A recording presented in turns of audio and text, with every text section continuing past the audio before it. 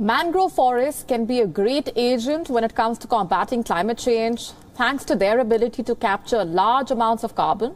But human encroachment has had a severe impact on mangroves across the world.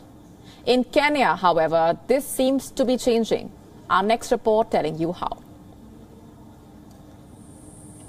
Mangrove forests are an important part of Kenya's ecology.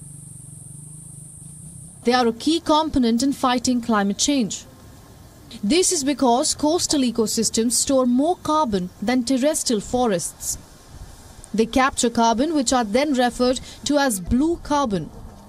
However, they are under constant threat due to factors such as logging, fish farming, coastal development and pollution. In a positive development, local communities in Kenya are fighting back in order to restore these plants in their natural habitat.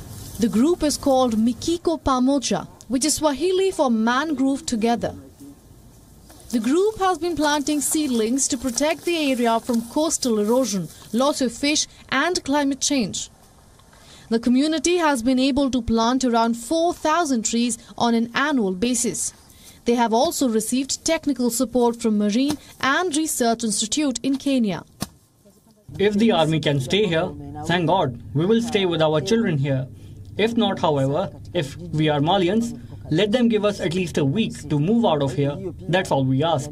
The mangrove forest is thriving and the air has become cleaner for the villages that are closer to the forests.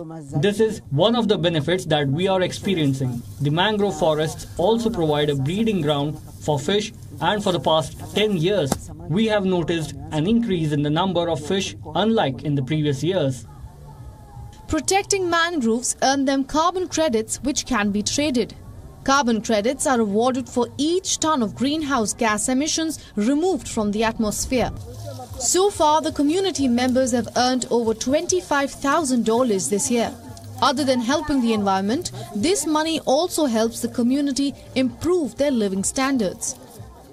This year we have been able to raise about 3 million Kenya shillings, whereby this 3 million is divided into 5 groups, whereby the first thing we do is we divide this money into 5 groups, whereby 36% goes for mangrove restoration, 32% is for community development projects, 5% goes for office expenses, and 21% goes for community wages, whereby 6% is used by our brokers to do the marketing.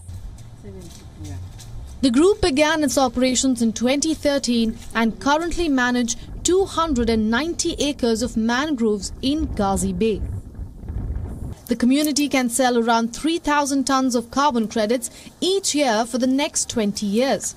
The benefits also go further than just carbon credits, as the community now has easy access to clean water. Kenya's mangrove cover dropped from 60,000 hectares in 2017 to around 53,000 hectares in 2021. However, the habitat is recovering through government and community support. Currently, mangroves account for 10% of Kenya's total forest cover. Bureau Report, WION World is One.